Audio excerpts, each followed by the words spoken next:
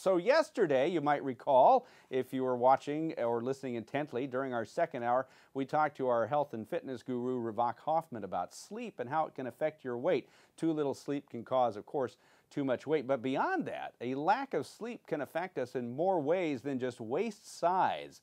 Why is it that even when people seem to have gotten 8, 9, 10 hours of shut-eye, they often wake up tired, they're groggy, they're unable to perform their daily tasks without ingesting major stimulants? So what's going on?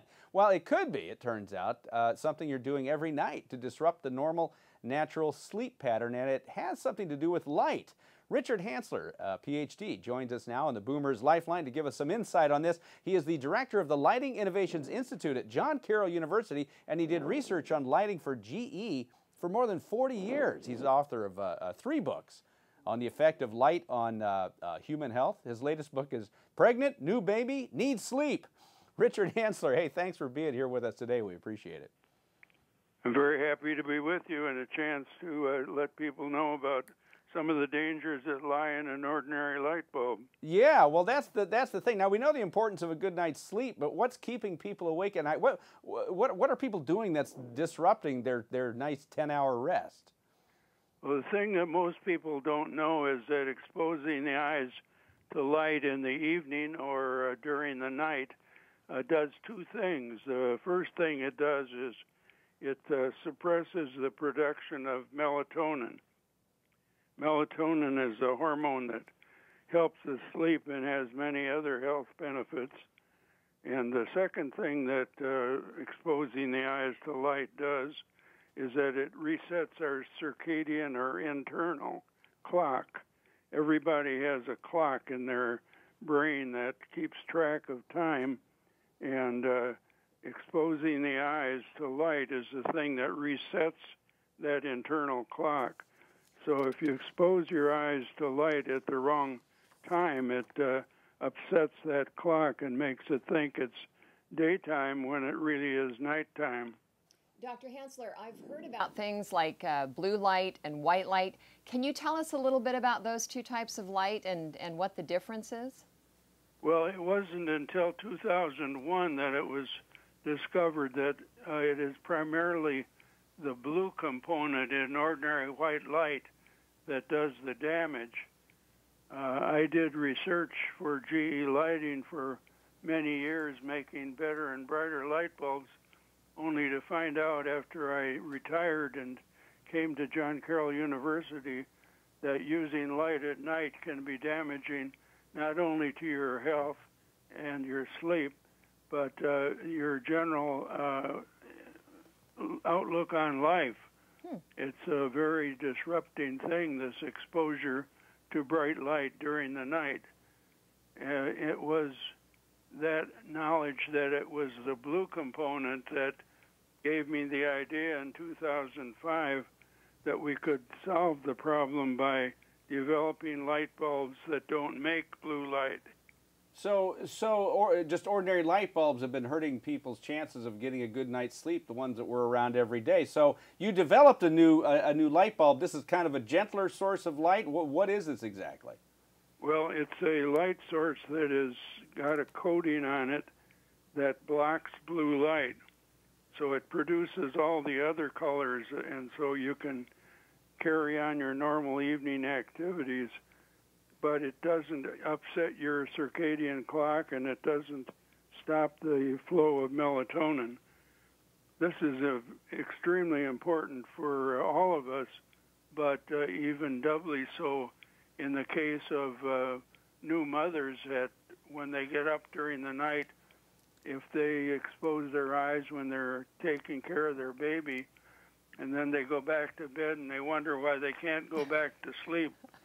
I've often said that was when I first started having sleeping problems, because when I had my first baby, it was like nobody else is up at this hour and I cannot get back to sleep. And I know you recently wrote a book directed at new mothers, and we know that nobody's much more sleep deprived than new parents. So what advice do you have for new parents who are undergoing this sleep deprivation? Well, they can read my book for the first thing, the book Pregnant, New Babies Need Sleep. And in it, we describe the various steps that women can take while they're pregnant and prepare them to be mothers and not have to worry about this problem of postpartum depression. It's a very serious problem for many people. About 20% of new births result in a woman having postpartum depression. So yeah, Dr. Hansler, talk about that for a second. How can improved lighting help people with some kind of depression or seasonal affective disorder? Right, that's another area where our light bulbs and our glasses, that we also make not only the light bulbs but glasses that block blue light.